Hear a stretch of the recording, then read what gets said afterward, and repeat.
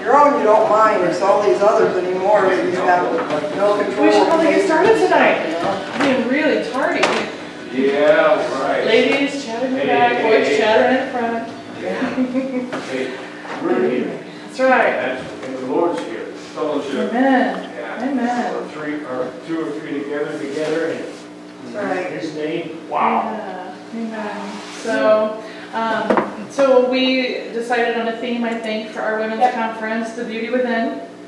The most beautiful thing about a woman is her heart for Christ. Amen. And looking forward to that. And I was thinking, Sheila, remind me to get your friend's number that does the horses. Oh, yeah. This ministry does therapy for these women for horses. So I think there's a divine connection waiting there too. Yeah. Told you, 1 year. I know. She wants, yeah. She asked me after they got home when I already told them. they really want to come back. Yeah. 1 year. Yeah. They'll be moving to Des Moines in 1 year. Yep. So, and I have a praise report for my dad. Yes. Before I could even share the request, the prayer need, it was all reversed by the time I got to visit him today. Last night, his platelet counts and white blood cells just plummeted, and they were very concerned. They were postponing his permanent pacemaker surgery. They told him to camp out in the hospital. It could be up a week, could be more. And then today, normal, fine. Tomorrow, his permanent pacemaker. Hopefully, close up the old one on Friday. Hopefully, get hold one this weekend. Thank you, Jesus. Amen. So thank you for your continued prayers for my dad Frank. He really appreciates it. Yep. And yeah, praise the Lord for that. Any other prayer requests or testimonies tonight? I think everybody already heard mine. So. What was yours? Oh, Sheila didn't hear it. Okay, for Sheila. We'll do it for Sheila. So Eric and I are supposed to go away this weekend to Dubuque as a delayed anniversary getaway. And now we're going to Chicago because a kombucha bar in Chicago wants our kombucha on tap. Oh, wow. Cool. So, Praise the Lord. that's good. Yeah. Amen. Yeah. Praise the Lord. Yeah. Yeah. Great, thanks. I may say this again on Sunday, but thank you all for befriending my friends. Margie's like, man, Sheila, some of you know the story, but they've been disfellowshipped from their church since December and just been bouncing here and there in Missouri trying to find a home. She's like, man, this is the first place I can say since December that felt like a home. Wow. And she just, I mean, they loved everything, Mike, from the wash-up to the ministry. I mean, if I was back there, I would have been going like this, right next to her. I mean, like Tim just preached right where they were and right exactly what they needed. They were so blessed and so ministered to from beginning to end. So that's what we want people to feel when they come in, right? Amen. Absolutely. Absolutely. So keep them in prayer. Get them safe. Amen. And for this ministry, she was just talking about, they have a big, huge ministry that Margie just kind of felt like the Lord had laid on her heart. So September 8th, 9th, and 10th, they had this Blue Stewart. If you look them up on YouTube, you'll see all kinds of stuff about it. That is coming to Union, Missouri, and just going to try to break down some walls and barriers and boundaries between churches, between the violence and what the enemy's going and doing in that little town. So, expecting great reports. Amen. Amen. Before I forget, there was a shooting at the convenience store right down here, East 38th and Easton, yesterday. There was a fatality from the situation, so it was right down the street. So, rise it up.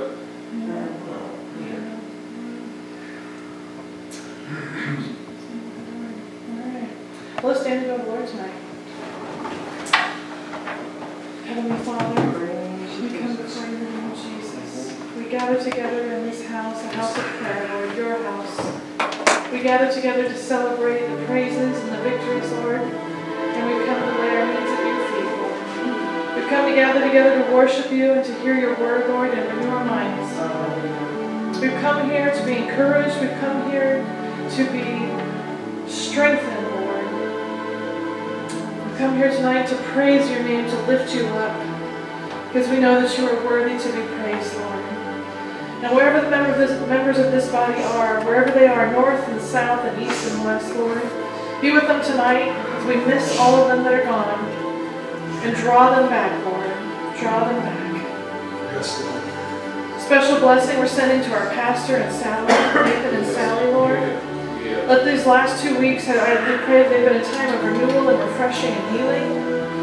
And we just ask a special blessing as our pastor and Sally come back this weekend. Lord, we just ask you to bless Mike's time away this weekend, his well-deserved vacation. Bless him with your presence, Lord. God, we know that that's his heart, Lord. Just bless him with more of your presence, Lord. Speak and whisper in his ear, and just fill his cup, Lord, to overflowing. And we just ask, as you raise up Roberto in that place, in that worship leader place, we just pray for Roberto and the ministry that he has with financial peace. And as he and Kelly search out a home, Lord, that you would bless them in just the right place. We thank you for those who are willing to step up when Pastor is gone, Lord. We thank you for the word that's come through Tim. We thank you for the leaders who have yet to step forward, Lord. We thank you for the gifts and the callings that you've given each of us, Lord. Help us to walk boldly in them as we discover every day more of those gifts that you have that we've just never opened. Bring them to our remembrance, Lord. Bring those unwrapped boxes to our notice, Lord, that we might search them out, Lord. And Jesus, be with us tonight. Fill this place with your presence, Lord. Fill this place with your presence as we praise you and as we seek after you with all of our heart, with all of our mind, and all of our spirit, Lord. Be with us tonight in Jesus' name. Amen.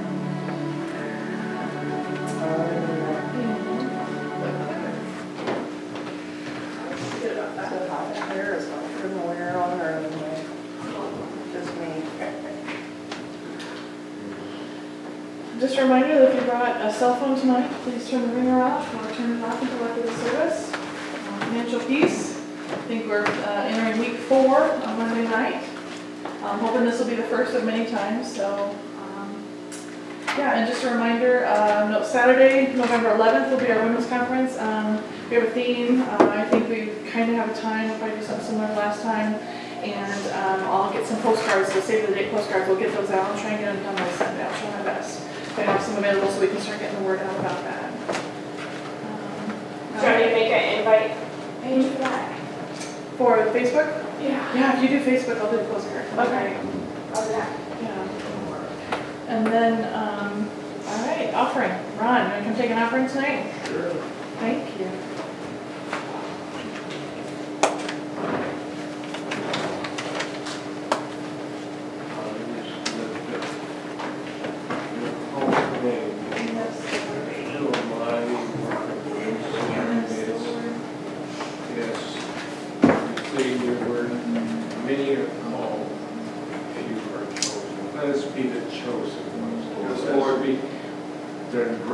Your grace, abundance of grace.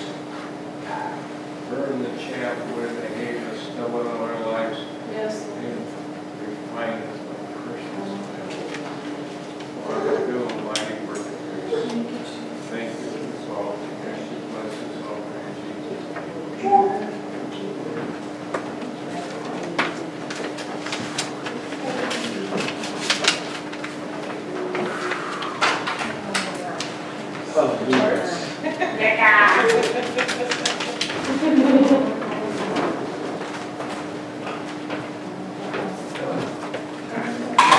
Get out there.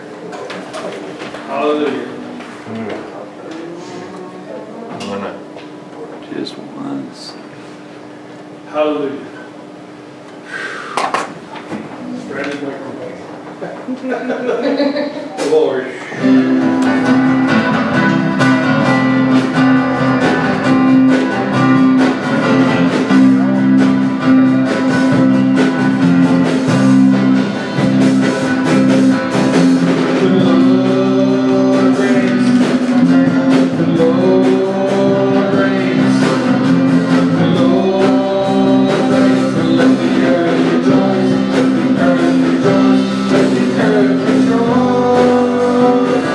Let the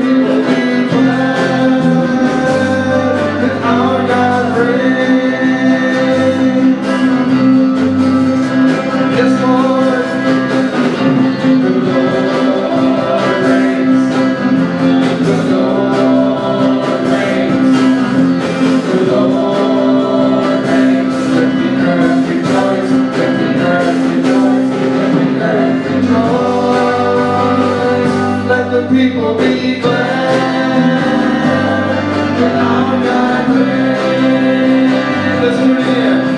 The Lord reigns. The Lord reigns. The Lord reigns. Let the earth rejoice. Let the earth rejoice. Let the earth rejoice. Let the people be glad. Let our God reign. Fire. The fire goes before him and burns up all his enemies. The hills will stand like wax at the presence of the Lord. At the presence of the Lord. The Lord reigns. The Lord reigns. The Lord reigns. Let the earth rejoice. Let the earth rejoice. Let the earth rejoice. Let the people be glad. Let our God reign. Fire. Fire burns before him and burns up all his enemies. The hills come like wax at the presence of the Lord. At the presence of the Lord. The Lord reigns. The Lord reigns. The Lord reigns. Let the earth rejoice. Let the earth rejoice. Let the earth rejoice. Let the people be glad. Let our God reigns. The heavens declare his righteousness. The people sing his glory. For you, O Lord, are exalted over all the earth. Over all the earth. The Lord reigns. The Lord reigns. The Lord reigns. Let the earth rejoice. Let the earth rejoice. Let the earth rejoice. Let the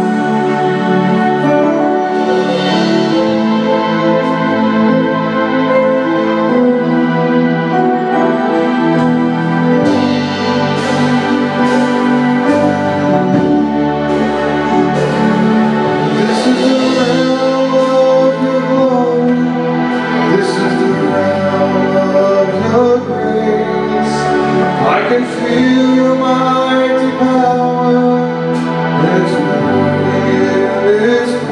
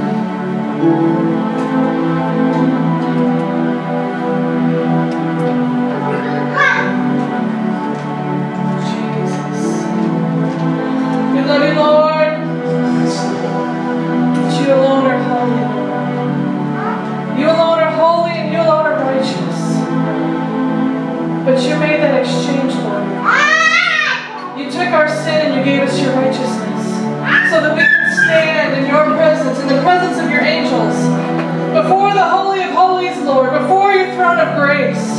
You made that exchange so we can be one with you, in spirit and in truth. Thank you, Lord. Thank you, Lord. Thank you, Lord. Bless the word as it comes forth, Lord. Let it be from your lips to our ears. And let our minds be renewed. Give us wisdom as you teach us of your word in Jesus' name. Thank you, worship. Hallelujah. Jesus.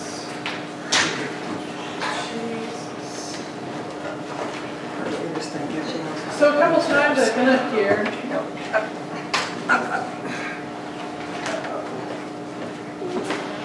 The last couple times I've been up here, I think I've heard it come out of my mouth, praying for the church for discernment, praying for the church to have discernment. Lord, give us discernment. I think I've said that I don't know how many times.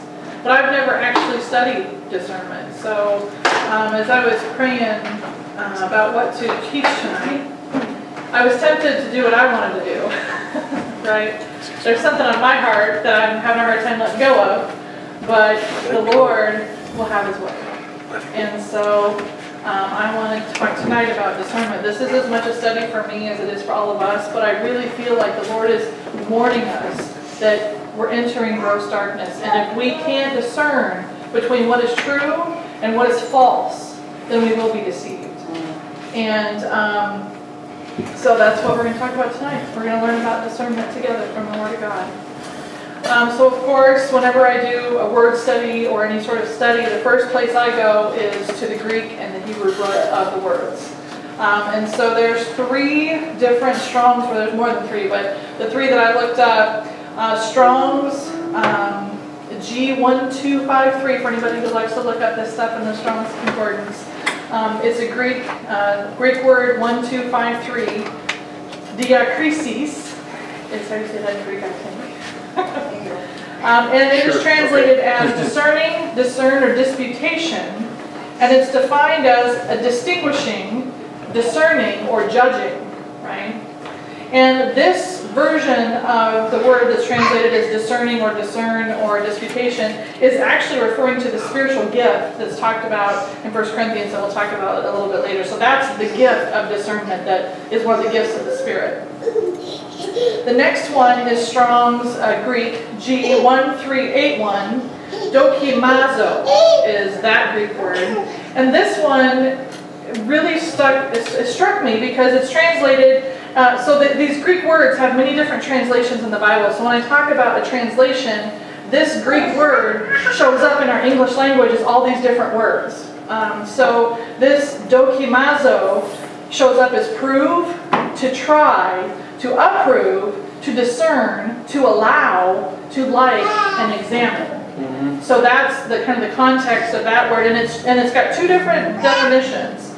And the first is to test, literally and figuratively to test, to examine, to prove true or to prove false, to scrutinize, to see whether a thing is genuine or not. And it says as with metals. And that, of course, makes me think of the dross and the gold and where the purified is gold. We are to examine. We are to look and scrutinize things to make sure they're pure. And I always think, we talk about, the FBI says, well, how do you tell counterfeit money? Well, you don't study the counterfeits, you study the true. The true, the real, the authentic. And then you'll know when something's not authentic. And I think it's the same for us. It's that same sort of philosophy. And the second definition for dokimazo is to recognize as genuine after examination, to approve, to deem worthy. We have a responsibility to deem things worthy or not. Worthy of allowing to come into our hearts and our minds.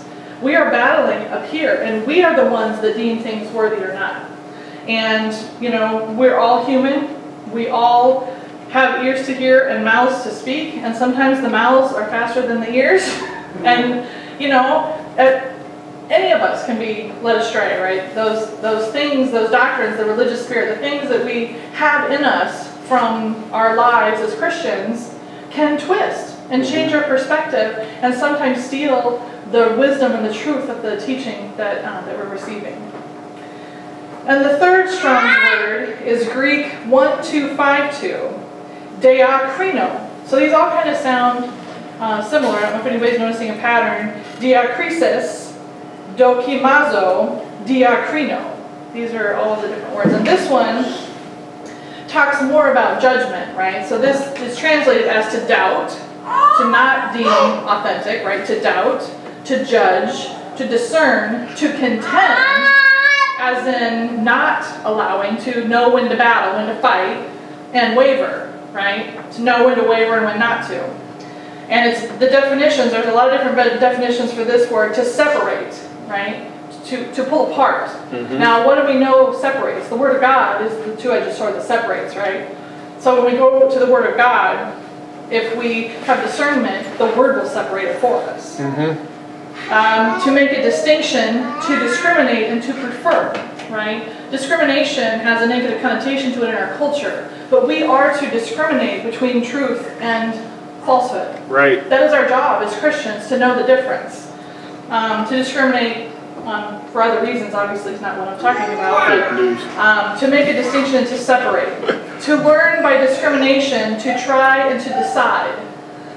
You know, I feel like as Christians, we're told not to judge, right? And I'm going to talk about that a little bit, get into some scriptures, but we're told not to judge, and so we forget that we're supposed to judge what we allow to come into our minds and our hearts. We're supposed to judge it. We're supposed to judge teachers. We're supposed to judge the teaching. We're supposed to judge the word that we're receiving all around us. And we can have trusted sources, and all the time I hear things, songs. Oh my gosh, what happened to Christian music? It's just false. I listen to these lyrics, I have to change the song because I'm like, that's so not right. Right.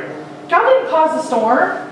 Right. God, I mean, like, I have to shut it off, because if we're not discriminating and if we're not rejecting, then all of those things are going to just cause confusion in us. Right. And so we are to give judgment, to determine, to give judgment, to decide a dispute, right? There's a dispute going on all the time in my mind, you know.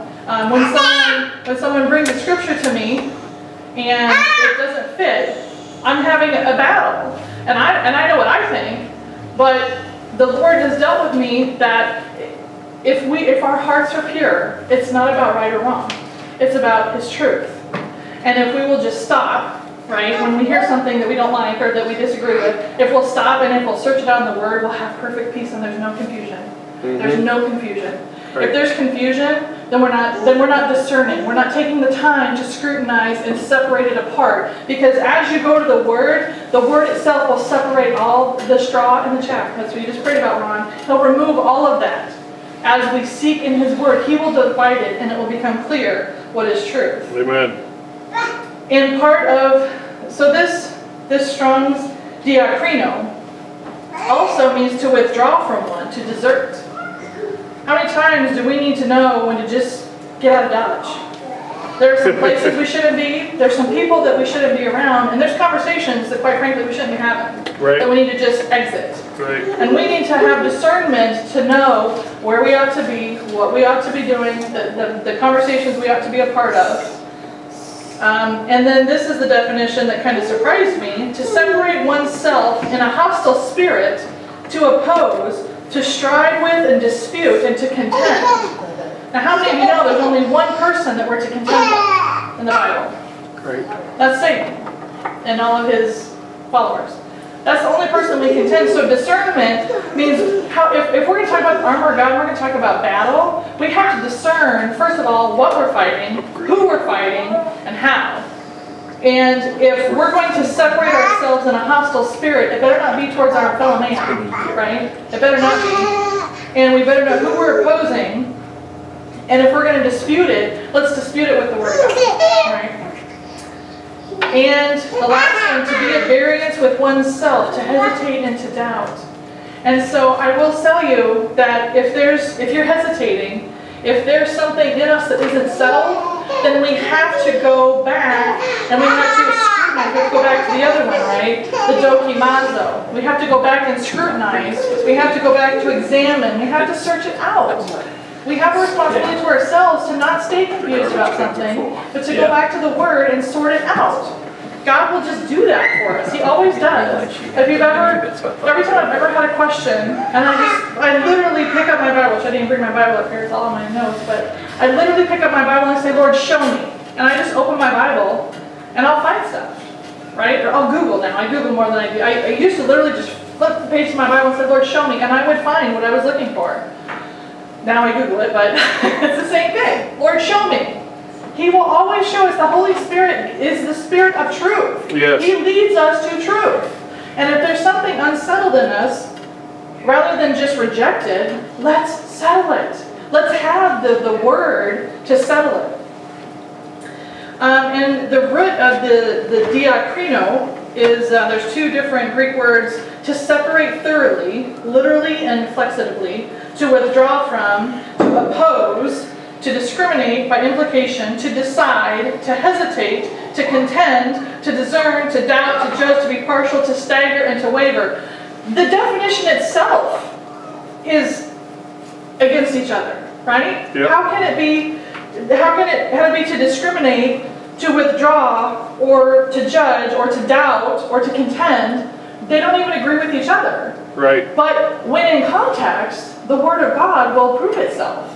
And so that's why I think discernment, we'll get into that in just a second. Discernment is for the mature, okay? Discernment is not something for the babes that are just learning the Word, because they're going to use the Word and they're going to, well, I'll call it spiritual malpractice. We'll get to that in a second. Malpractice, right? It's for the mature. In church, we have got to mature. Amen. We have got to mature. That's why, you know, I've never studied this before, but I want to be a mature Christian. I want to see all the promises of God come to pass in this body and in this nation and in the world. And so it's time for us to grow up. So can we agree that discernment is essential? Can we agree that we must be able to tell the difference between the spirit of truth and the spirit of error? Okay? First scripture will go to John chapter 14, verse 17. John 14, 17.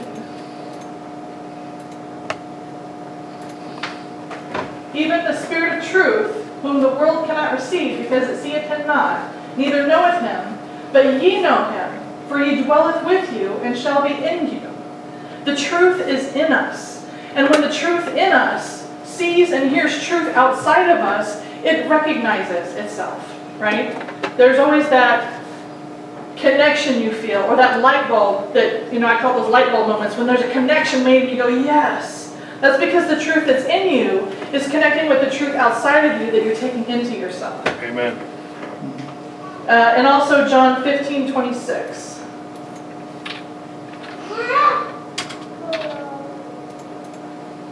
But when the Comforter is come, whom I will send unto you from the Father, even the Spirit of truth, which proceedeth from the Father, he shall testify of me. The Comforter is the Spirit of truth. The truth should comfort us. The truth is what gives us peace, because we can have no doubt. The truth gets rid of the doubt. The truth gets rid of the turmoil. It gets rid of the strife. It gets rid of all the other stuff, because the truth simply is. It simply is. And it removes all that other stuff from us. But what about the spirit of error? 1 John 4 and 6.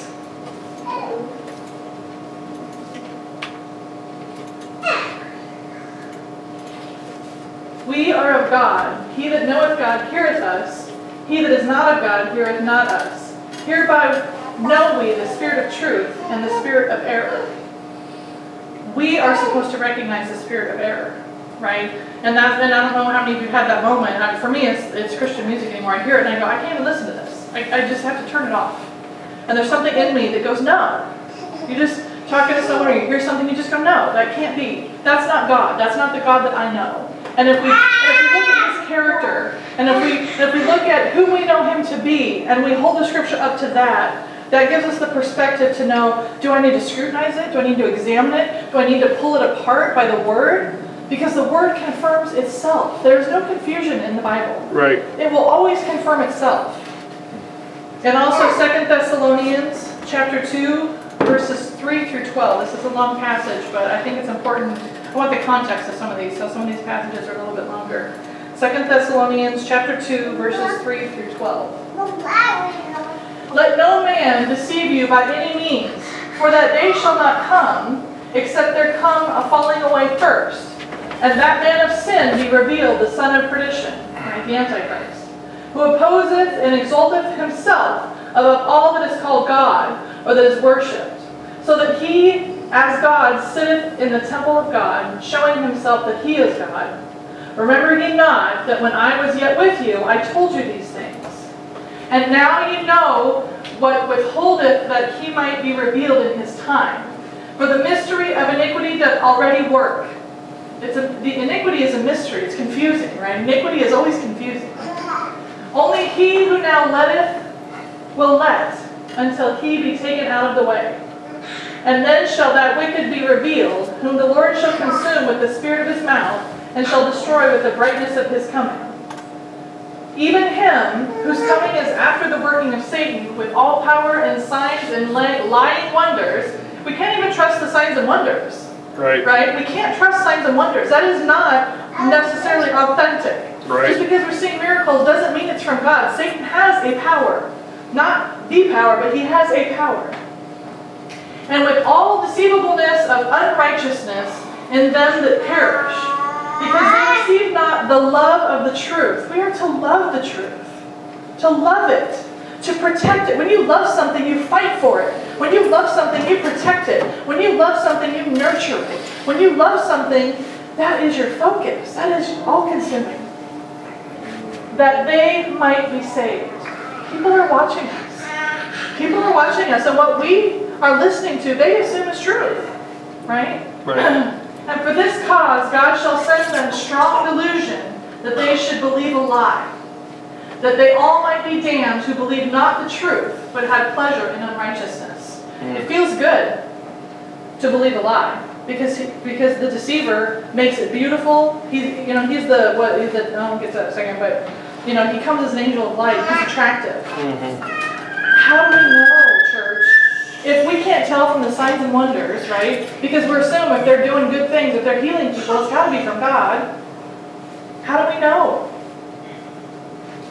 So let's talk about the false teachers and the false teachers. Let's go to Matthew 7:15. I have a very trusting nature, and I think it's one of the things that upsets my husband the most, because I have a very trusting nature. I assume that people say what they mean, and are going to do what they say. And it doesn't always work out so well. But I still choose to believe that people are good. I hope. I'm an optimist. That's what you call me, an optimist. But I'm not unrealistic. Beware of false prophets, which come to you in sheep's clothing, but inwardly they are ravening wolves. And how do you know? How do you know? By their good fruits. Because of how they treat people. Because of what they're after. Right, there's people that come and we've had those friends in our lives, right? And they just come in and they butter you up, and then all of a sudden they're stabbing you in the back. They're causing drama. They're causing dissension. And, that's the easiest way I can kind of relate to it. They come and they just want to take advantage of you. They're just looking for someone to be their next pushover. Or to be their next whatever. People that those parasites, right, that leech off the scales on the whale that, take a ride on the whale's back. They're all over, and they're in the church too. And I'll tell you what, they volunteer a lot in the church. I'm not going to go there, but I'm just saying there's people that we need to just be careful, right? Just be careful and test the spirits. Yes. 2 Corinthians 11:13 through 14. 2 Corinthians. 2 Corinthians 11:13 through 14. This is the scary part. Come on, get to the good part. This is about the false side. For such are false apostles, deceitful workers, transforming themselves into the apostles of Christ. And no marvel, for Satan himself is transformed into an angel of light. Again, workers in the church, coming to deceive, coming to gather glory for themselves, coming to make it about themselves, coming to feel important, coming to share their wisdom and their knowledge, coming to... It's the giving alms, right? It goes back to the publican and the Pharisee praying, right? Oh, but I've done all that you said to do, Lord. I have, and what did Jesus say? They are whitewashed tombs on the outside and dead bones in the inside.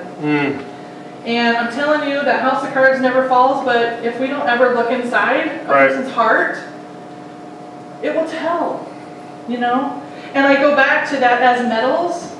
Sometimes these fiery trials we go through are the proof in the pudding, right? When we go through the fires, what we really are comes out. And it's those hard times, whether in a church or whatnot, and it's those hard times when people either start bailing or they start showing their true colors and they end up bailing anyway, So we are to not be deceived. Matthew 24:24.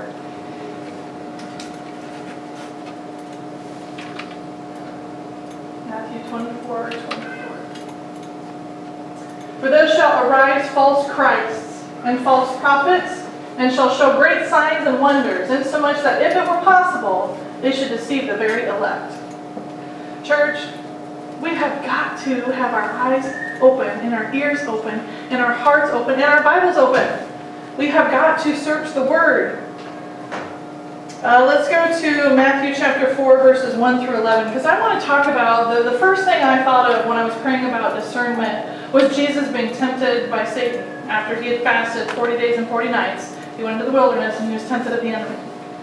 And what's always struck me about this is the enemy used the Word of God. He used Scripture. And so I asked the Lord for some wisdom about this section of Scripture. Then when Jesus led up of the Spirit into the wilderness to be tempted of the devil.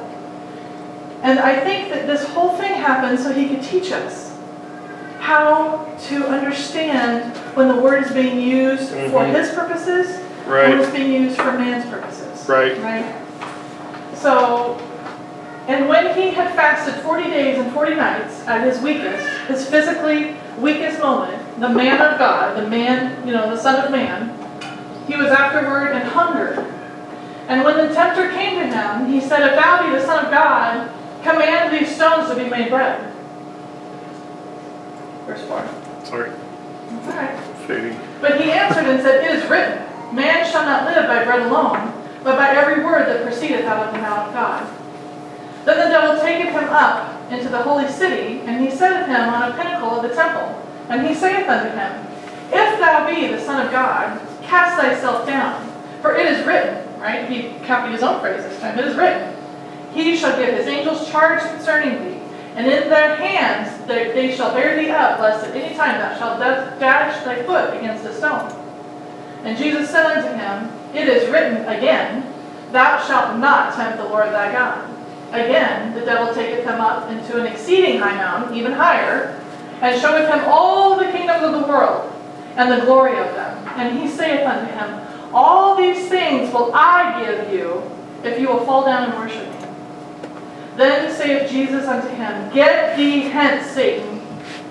Get out of here. For it is written, thou shalt worship the Lord thy God, and him only shalt thou serve. Then the devil leaveth him, and behold, angels came and ministered unto him. Satan used the Word of God as a weapon against the man Jesus, the Son of Man. Jesus used the Word of God as a weapon against Satan. The scripture that Satan used was pointing to a man. The scripture that Jesus used was pointing to God. Amen.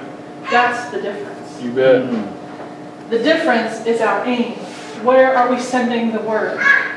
The aim makes all the difference. Are we using the Word of God as a weapon to do battle with Satan or with the person? Are we looking to God? Are we using the Word to God? Or are we using the Word to people? Let's go to Matthew 16:23.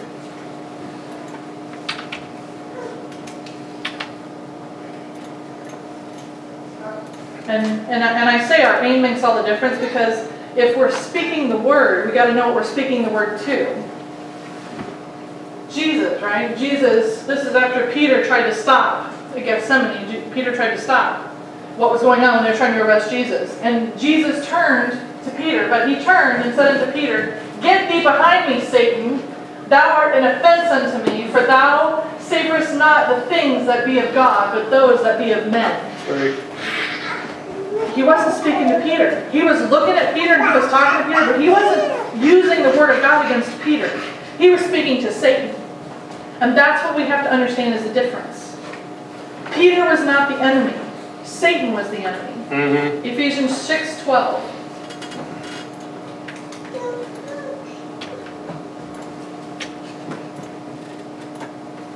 For we wrestle not against flesh and blood, but against principalities, against powers, against the rulers of the darkness of this world, against spiritual wickedness in high places. People are never our enemy. People are never our enemy. People are never our enemy. Satan is our enemy. Mm-hmm. And when we use the word, we are to do likewise, right? So when we do battle, we are to do likewise. We use the word of God against Satan, not against man. We are never to use the word of God against each other. And I'll tell you, the church is running rampant with spiritual malpractice. If the word is being used to control people, it's false. If the word is being used to scare people, it's false. If the word is being used to manipulate people, it's false. If the word is being used to separate people, it's false. If the word is being used to cause strife between people, it is false. Right. We use the word of God to fight Satan and to train our own selves. We don't use the word of God to get somebody else to do something we want them to do. Right. It's good. Satan and the religious spirit, all this, it's false. It's false. Doesn't matter what you want to call it. Religion wants to use the scripture, it's the law, right? It wants to use scripture to control people, to manipulate people, to get them to behave and do this and do that. Mm-hmm. God is not interested in what you're doing. He's interested in who you are and Amen. who you say you are. Amen. We should test the fruit of the teachers. Philippians 1:9 through 10. And I say this with a very humble spirit right now because I'm teaching you. It's always a little scary when you get up here and teach because you got to eat the words that you're preaching. Right. Philippians 1:9 through 10. And this I pray, that your love may abound yet more and more in knowledge and in all judgment. There's that word again. That's discernment. If we're truly discerning, our love will abound if we're discerning properly.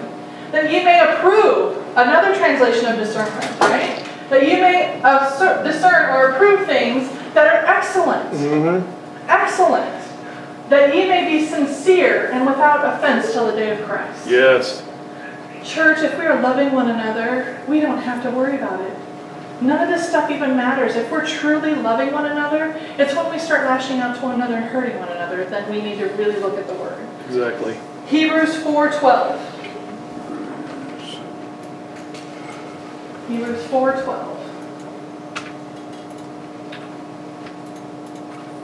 For the word of God is quick and powerful and sharper than any two-edged sword, piercing even to the dividing asunder of soul and spirit, and of the joints and marrow, and is a discerner of the thoughts and intents of the heart. It's not our job to judge people's hearts. It's not our job to judge people. It's our job to let the word judge our hearts and our intent. Mm-hmm. The only person that we were ever intended to control is ourselves. Right. And when we relinquish that control to the Holy Spirit, then we're safe. Mm-hmm. Hebrews 5:14. Now this is kind of what I was alluding to, that only the mature can eat the food. Hebrews 5:14. But strong meat belongeth to them that are of full age, that are mature, even those who by reason of use have their senses exercised to discern both good and evil. There you go. Good is God, evil is not God. Doesn't matter what it is. If it's not God, it's evil. Right. There's okay things that aren't God, they're evil. And only the mature are trusted with the solid food of the word. We're trusted that we will not abuse the scriptures and that we will not go around with spiritual malpractice abusing each other with the scriptures. That's why this is for the mature. Think about the nature of God. God is love. Does it make sense in the context that is being delivered and through love? If we hold everything up to the lens of who God is, it becomes very easy. Judgment versus discernment. We have to understand the difference between judging and discerning. We're to judge the spirits, not people. Right. Right? And we need to understand the difference. 1 Corinthians 2:15.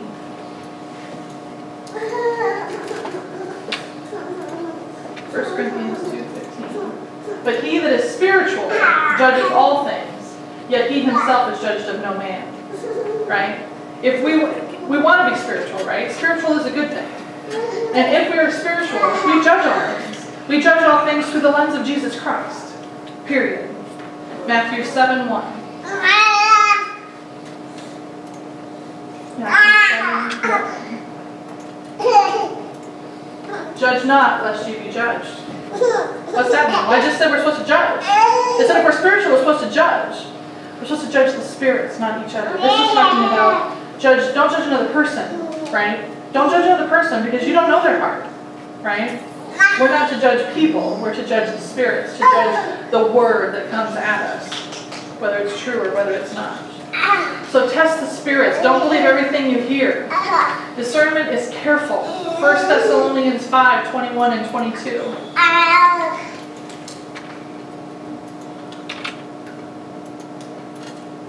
1 Thessalonians 5:21. Prove all things, right? Discern. Prove is another word for discern. To search it out. Prove that it's right. Search it out in the scriptures. Prove all things. Hold fast to that which is good. Abstain from all appearance of evil. Good and evil. There were two trees in the garden, right? Mm-hmm. Good and evil. There were a whole bunch of trees. There weren't just two. There was only one that was evil. There was only one that was evil. And they ate it anyway. All we need to know is it's good or it's evil. And we have the word to prove it out for us. Discernment is a gift of the Spirit. 1 Corinthians 12:10. 1 Corinthians 12:10. To another, the working of miracles is a gift of the Spirit, given out to each according to their measure. To one, the working of miracles, to another, prophecy, to another, discerning of spirits, to another, diverse kinds of tongues, to another, the interpretation of tongues. It's a gift of the Spirit. There's a supernatural gift to discern the spirits. And I don't know if anybody's ever seen that in operation, but in my mind, how I think of it and how I guess I've kind of worked in it is you know the name of a spirit behind a situation and you know what to pray against it. It reveals itself to people with this. Spirits have names, right? Mm-hmm. All these spirits, all these imps of the enemy have names. And once you know its name and you can pray against it, it's defeated. And they try to hide, and they try to especially hide from people that can discern their name. To me, that's what it means, is the discerning of the spirits. You know its name, and then you can cast it out. Because I've always thought that once you know the name, it's gone. Mm-hmm. Let's see. Discernment is the key to life and godliness. 2 Peter 1, 3 through around. I might skip that one. Write that one down and look at it later. It's a long passage. 2 Peter 1, 3 through 10. That discernment is the key to life and godliness. Discernment is not gullible. Discernment is not double-minded. It does not deceive, but is for the mature only. Ephesians 4, verses 11 through 15. Ephesians 4, 11 through 15.